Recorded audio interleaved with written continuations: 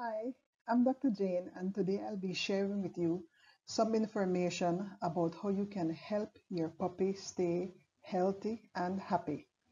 I'll be concentrating on the common intestinal parasites of puppies and some of the effects on the pup's well-being. You've just picked up your new puppy and are thrilled to introduce him to your family. But don't get too eager to bring him home at once.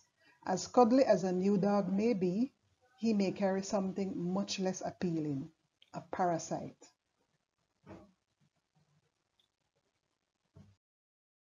Parasites are more than just a minor annoyance.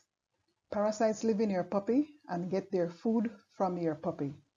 Parasites in puppies can lead to illness or death and may even affect human members of your family.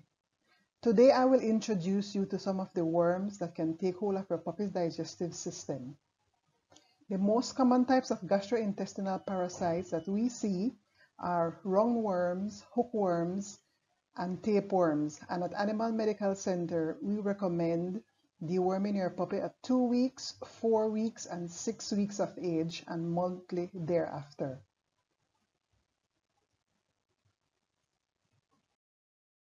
Without proper deworming, puppies may require hospitalization. Some symptoms of intestinal worms in puppies include loose stools or diarrhea, inappetence, vomiting, pale gums, swollen belly, dry coat.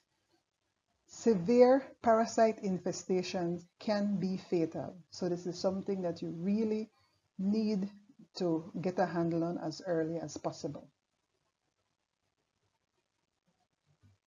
Now I will tell you a little bit more of some of the common parasites.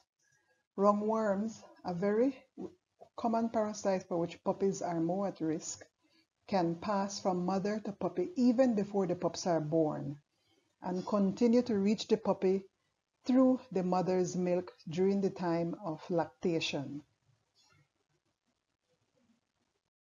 On the screen, you can see roundworm eggs that are seen through the microscope and the adult roundworms that puppies pass after they've been dewormed or sometimes even without being dewormed. These parasites resemble spaghetti. Most people look at them and it recalls spaghetti. And they would pass them in a bundle, and these can cause blockage in the intestine.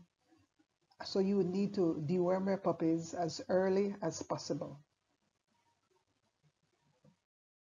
Here we can see a mother nursing her pups. And these puppies are getting very important nutrition from their mother. But unless this mother dog is regularly dewormed, they will be getting parasites as well from her and not only nutrition. Another dangerous parasite that we see in puppies rather frequently are hookworms. These are usually contracted by puppies from their mothers when nursing or by swallowing a hookworm egg. Puppies usually coming with bloody stool or traces of blood in the stool. They don't want to eat, they're vomiting, and their general malaise. On the screen, you can see a hookworm egg as seen under the microscope, and those beside it are the hookworms themselves. These are usually, they're small, not so easily seen by the naked eye, but when you have a large quantity of them, they can be seen. And a lot of time we tend to see them post-mortem when we do a necropsy. It's in the intestine. Typically, we will see the stool, as you can see demonstrated there with a puppy that have hookworms. It can also happen with roundworms as well. You get this very dark, tarry stool with a very unpleasant odor. Another of the parasites that we see as well is whipworm. This lives in your dog's or puppy's large intestine. These can be contracted by licking or sniffing contaminated grounds, and they can be difficult to treat sometimes. Turning a bit more on whipworms. Unlike roundworms, hookworms, and tapeworms, which live in a dog's small intestine, whipworms inhabit the large intestine, in particular the cecum, which is where the small intestine and large intestine meet.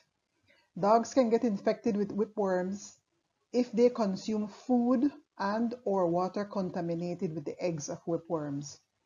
Once the eggs are ingested into the dog's body, they migrate into the gut and hatch. In about 3 months, the larvae grow and mature to adult stage in the cecum and large intestine. They adhere themselves to the intestinal wall by their mouths and feed on the dog's blood. Unlike hookworms and roundworms, whipworms larvae do not migrate to other body tissues, as whipworms can wreak havoc to a dog's health, causing such problems as chronic colitis, anemia. It is important to eradicate these worms without delay. Very important. Another of the major parasites ingested by your dogs are tapeworms. These come by the way of a host that is housing a tapeworm egg like an adult flea. If your puppy has fleas, it is advised to deworm with a medication that kills tapeworms. These worms can grow up to several feet in the intestine of the puppy and can also cause blockages in the intestines as well. On the screen, you can see the tapeworm egg as seen under the microscope.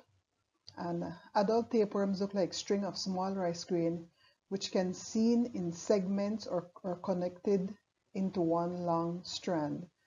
Sometimes when owners notice their pup's stool outside, they can see the actual tapeworm segments walking or moving on the stool.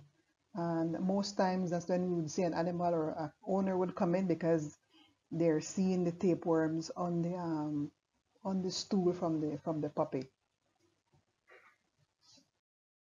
Protozoan parasites are not worms, but cause similar symptoms in puppies.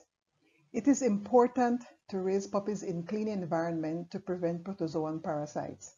These single-cell parasites may always be present in the digestive tract, but stay coiled due to your dog's immune system. If a pup gets sick or very stressed, however, these parasites may start to manifest in an unwelcome way. Symptoms include repeated diarrhea, watery and smelly with possible mucus and/or streaks of blood, vomiting, weakness or lethargy, weight loss, and fever. Giardia. The parasites inhibit your dog's ability to properly absorb nutrients, water, and electrolytes, which leads to diarrhea and weight loss.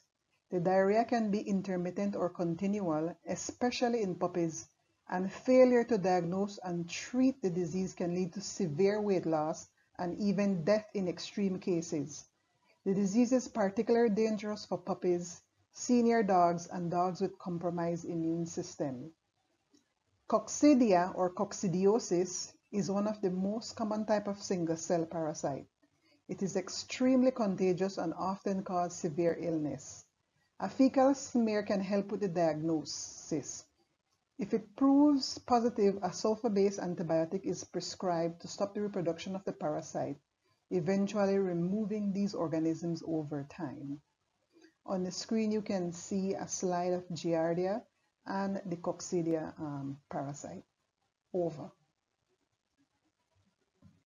And as it said on the slide, don't forget kittens need to be dewormed too. All this information applies to kittens as well as puppies, so don't forget, bring your kittens in to be dewormed as well. Here at Animal Medical Center, we value your pet's overall health and well-being. We aim to work with you to ensure the best possible care for your furry family members at home and at the clinic. If you have any questions or concerns, we welcome your calls, but you can also submit any queries on deworming to me through email, Facebook, or Instagram, and your questions will be aired. And I hope to provide answers to your questions next week at the same time. Thank you for listening, and thank you for being with us today. Thank you again. Dr. Philip will present on the topic of vaccinations in 2 weeks' time on the 27th of October. We hope to find you back here with us again.